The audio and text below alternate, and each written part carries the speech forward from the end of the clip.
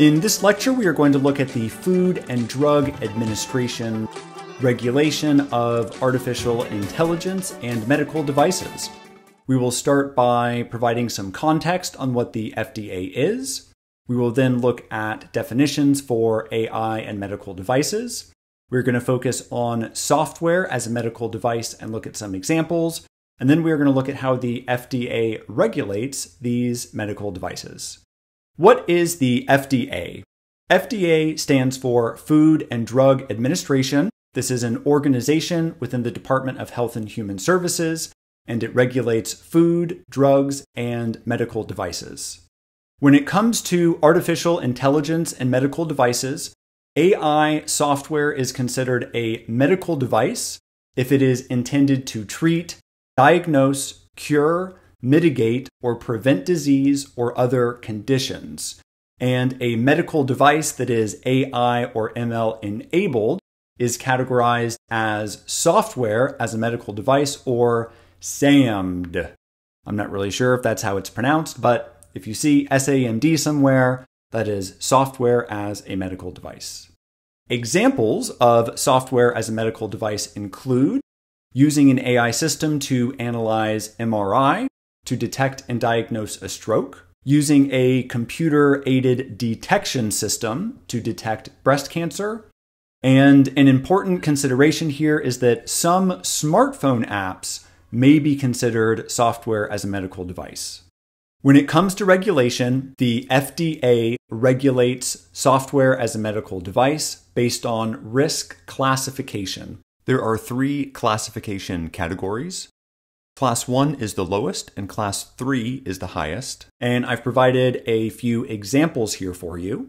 So a Class 1 device, an example of that would be a glucose monitor. And again, that's going to be the lowest risk classification category. An example of a Class 2 device would be one that is analyzing MRIs or X-rays. And any Class 2 device must undergo a 510K review. That is a type of thoroughness. 510K is a part of the regulations.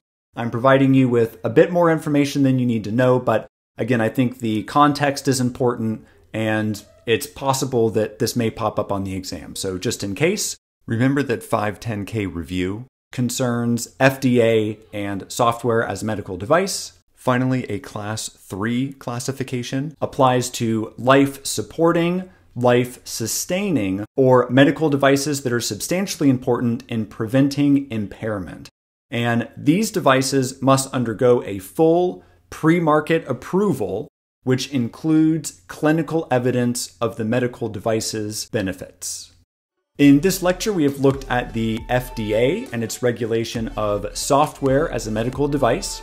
Remember that FDA stands for the Food and Drug Administration, which is responsible for regulating food, drugs, and medical devices.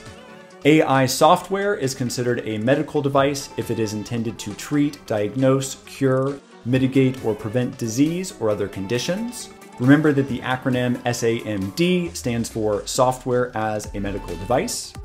Examples of AI systems in medical devices include analyzing MRIs to detect and diagnose a stroke, computer-aided detection to detect breast cancer, and remember that some smartphone apps may be considered SAMD. Finally, the FDA regulates these devices based on a risk classification. There are 3 classes, 1, 2, and 3, with Class 1 being the lowest and Class 3 being the highest.